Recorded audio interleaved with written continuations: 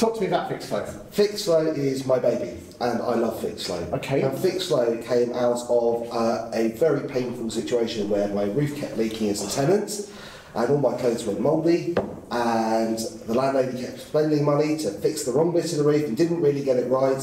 And did I mention my clothes went mouldy? My shoes went mouldy, my everything went mouldy. And at the same time, so I was living over in New Zealand. Okay. New Zealand, where at? I was living in Auckland. Oh, so that's quite odd. it's beautiful, nicest place I've ever lived.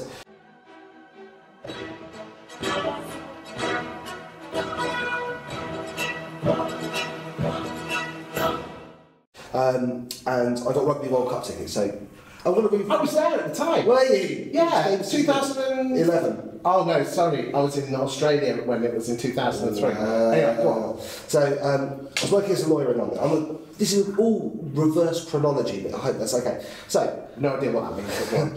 So working as a lawyer in London, I got Rugby World Cup tickets. Couldn't get time off work, so called up the law firm that was sponsoring the World Cup and asked for a job over there, and they very kindly gave me a job. Moved over to New Zealand and rented out my place in London, so I was a landlord. At the same time, I was renting in New Zealand, and they have lots of homes that were built with untreated timber, which means that in a subtropical climate, it rains. When it rains, the wood expands. When the wood expands, it rains indoors and stuff goes mouldy. So that's why my clothes were going mouldy.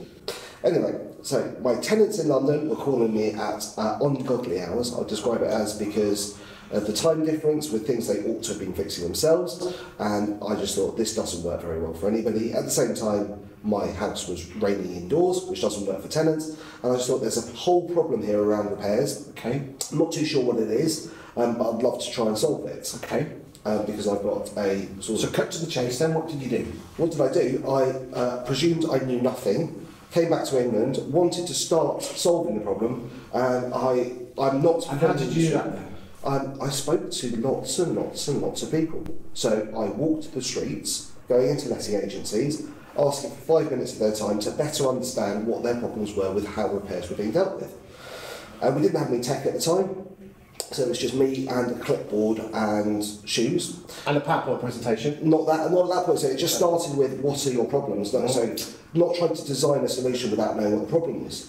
Interesting that you actually went out there and spoke to agents as opposed to building it and then trying to sell it. Yeah. I think that's the only way you can really solve someone's problem is if you understand what their problem is. Some of them have actually turned into clients, which is really nice.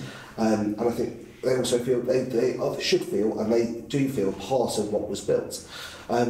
I then built a PowerPoint presentation because I'm not technical. Okay. And did it have lots of bullet points on it? It was horrendous, and it had lots of transitions as well because I quite like this, and spinning in and out.